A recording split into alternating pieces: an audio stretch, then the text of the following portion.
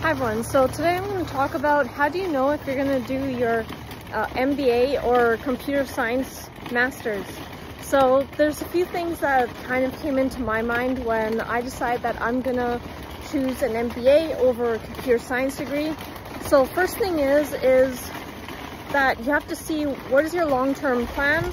So are you trying to get more into a professor type role, or are you trying to be more in a management type role? So I know that I have a lot of experience in various areas like marketing, UI, UX, web development, mobile app development, and I found that, I have a few certificates and I am doing my computer science bachelor's, the second bachelor's part-time, but I also started off with a bachelor's of business administration, and I was still able to get into the IT field. So if you're just trying to get into basic levels of computer or IT jobs, I would say that you really just need a bachelor's for it, or even just a certificate or diploma. It's not that important that you have a computer science master's. It's more if you want to get into, let's say, being a professor, maybe you want to be in more of those FANG type companies. Like if you want to get into maybe some data science stuff, or just really more higher level, in-depth coding into AI.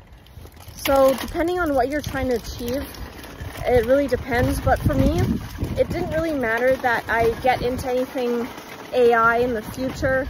I know that it's like super important in the future, but it's not something that I might want to code essentially. So when I'm getting older, I essentially see myself more as in trying to be a manager or some sort of technical product manager. So that's more on the management side of things.